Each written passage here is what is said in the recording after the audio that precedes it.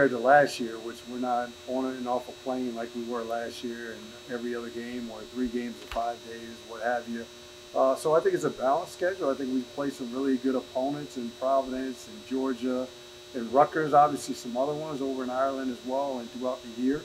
But again, we'll take it game by game, but I think this is a really good schedule for us. I think the non-conference will prepare us for our conference, and then the conference is going to be very good. So we need to get off to a good start, and we need to really identify and establish who we want to be throughout the entire year for this 2022-23 season. We have AP, Merv back, Jerry back, everybody that played, and me. It's only 4 guys, a veteran that played starting 5.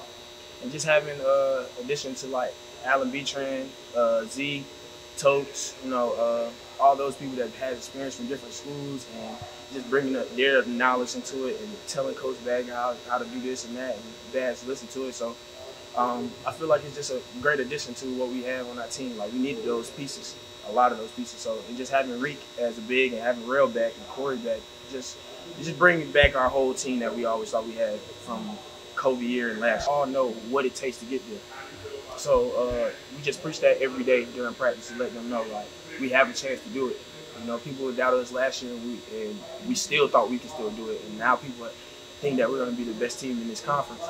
So, our confidence is 100% good right now.